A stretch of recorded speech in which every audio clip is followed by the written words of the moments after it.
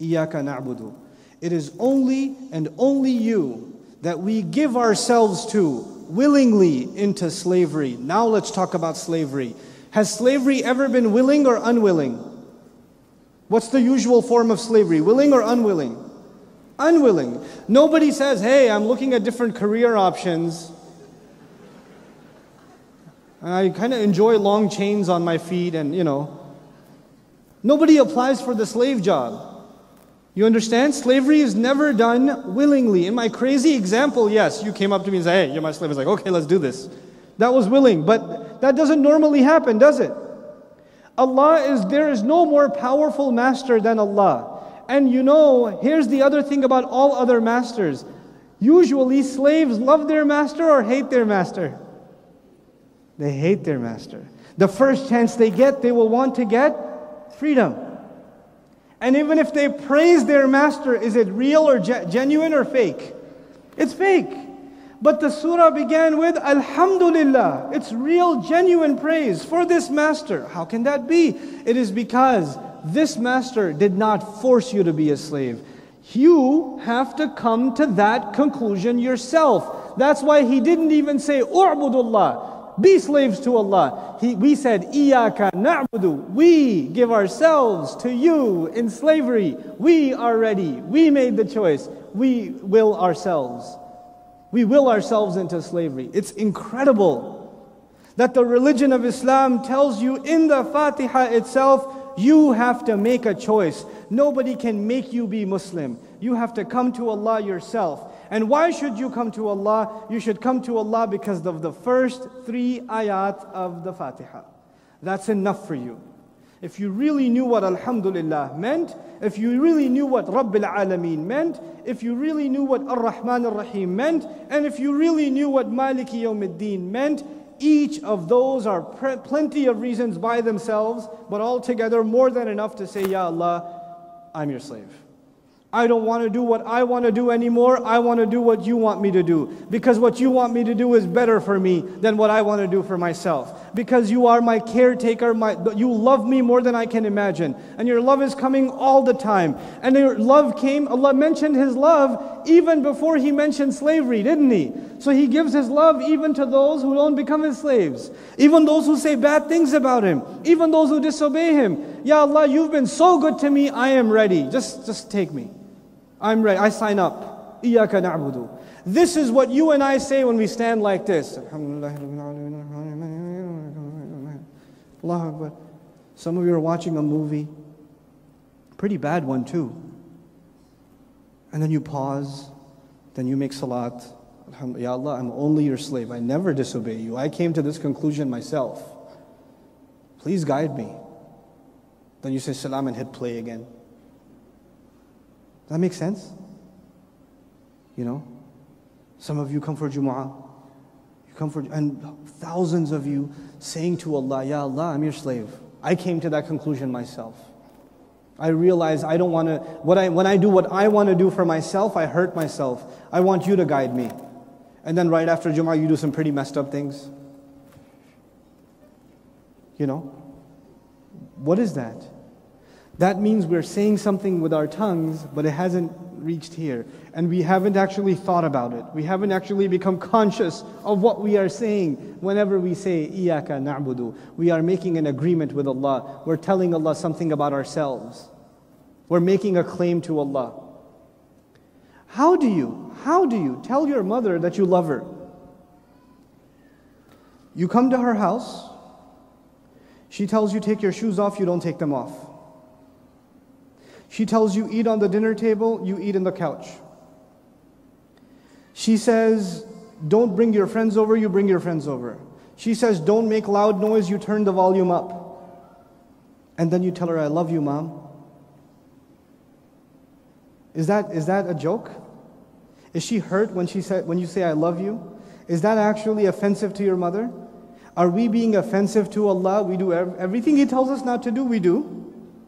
And then we say, Ya Allah, I'm your slave, totally your slave, absolutely, إِيَّاكَ نَعْبُدُ. I'm your slave. Subhanallah. وإياك نستعين. And it's only your help that we seek. One of the most beautiful ayat in the Quran. إِيَّاكَ نستعين. Easy translation, it is only and only your help that we are looking for. It's only and only your help that we're seeking. But what in the world does that mean? My goodness. When we decide that we are going to be Allah's slaves, we have to realize that's not an easy thing. That's a pretty big commitment made to Allah. It's not a small thing. And when you make a big commitment, you need help. So we say to Allah, Ya Allah, I just made a pretty big commitment. I don't think I can do it on my own. Can you help me with that? إياك نستعين. Please help. I can't do it on my own. That's the first meaning of إياك نستعين. But one of the most beautiful lessons in إياك نستعين, in the Arabic language, there are like a dozen words for help. Nasr and Musa'ada and Madad and Aun, and there are tons of them. Allah used Aun. Nasta'in comes from the Arabic word Aun. It's a very specific kind of help. I want you to understand this help because it will open doors of understanding in your life. It really will. When you say إياك نستعين, what are you actually saying? You're driving on the road and you have a flat tire. You pull over to the side. Now what do? You get out of the car and you look for a spare tire in the back. You take it out and you're jacking up the car, and you're trying to lift the car so you can put the spare tire on. But you are not strong enough to lift the car the whole way. So when somebody is passing by, you say, hey, can you help me? And they help you. That is called isti'ana. In other words, isti'ana is when you are already trying, you could not finish, then you ask for somebody's help. That's called isti'ana. Isti'ana is not that when you had a flat tire, you sat in the car and somebody passed by and said, hey, I have a flat tire, can you help me? He says, yeah, okay, well, here's the button to pop the trunk. Can you press that for me? And then take it out. I'm gonna sit here, I'm listening to the news right now. That's not nasta'in.